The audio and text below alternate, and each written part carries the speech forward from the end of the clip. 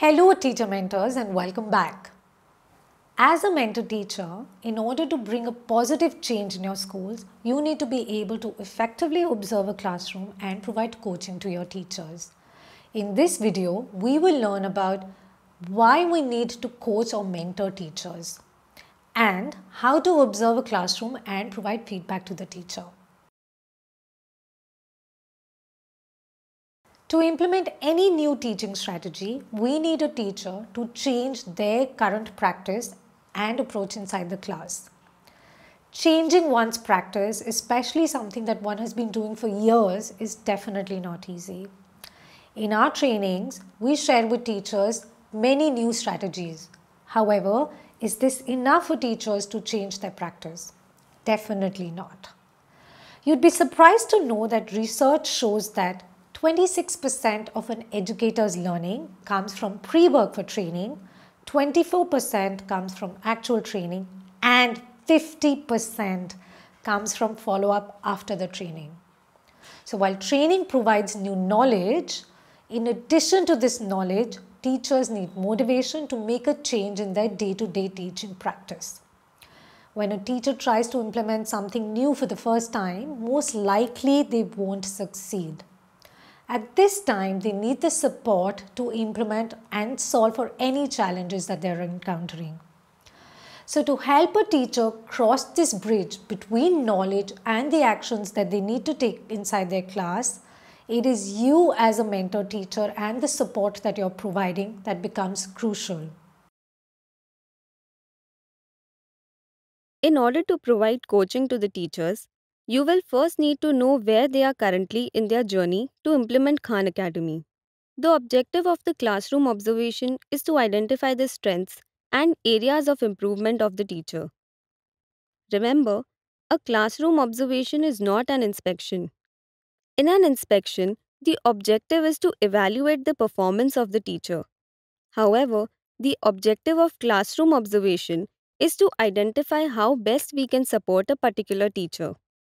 In classroom observation, here is what you should typically do. First of all, inform the teacher in advance that you would like to visit their class. Secondly, decide the date and time of classroom observation in consultation with the teacher. Arrive 10 to 15 minutes early in school.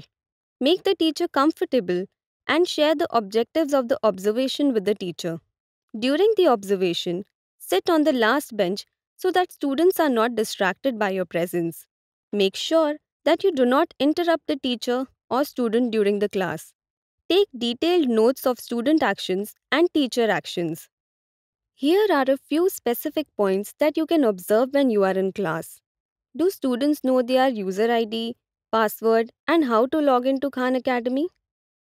What implementation model has been chosen by the teacher? Does the teacher have a routine and process set to review the teacher dashboard, celebrate student effort, and for assigning content?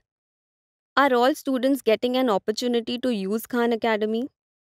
What additional steps can teachers take to ensure that all students practice at least 30 minutes per week on Khan Academy?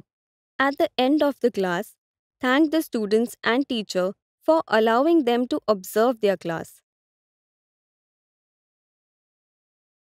After you complete the class observation, we recommend that you take at least 20 to 30 minutes to go through your notes. Reflect on your observations and think about 3 important questions. Number 1. What are the top 1 to 2 actions of the teachers that you would like to appreciate the teacher for? Number 2. What are the top 1 to 2 actions of the teacher that you would like a teacher to improve upon? And number 3. Based on the observation of the class, what are the 1 or 2 areas in which you could support the teacher? This could be about helping them with the devices and the internet, or it could be supporting them with the school timetable or leveraging parent support.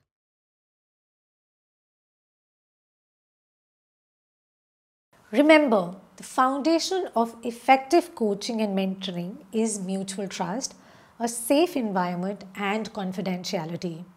So, here are some tips to help build a strong foundation. 1. Be specific about what you're providing feedback on. To the extent possible, use examples to illustrate your point and avoid generalization. Focus on specific teacher actions and how they've affected student learning inside the classroom. 2. Provide feedback preferably on the same day of the observation.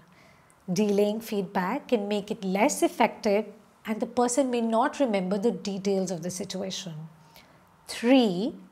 Provide feedback in a constructive manner. Avoid attacking or blaming the person and instead focus on what they can do differently in the future. Most of the time, we tend to share what can be improved.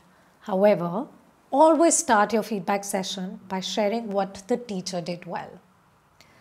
Finally, make sure that you give 1 to 2 specific and actionable next steps to the teacher. You should also ensure that you're following up with the teacher on all of those next steps. Now that you've learned how to observe a class and provide feedback to the teacher, we recommend that you create a schedule for your school visits and start playing the role of a coach to your teachers.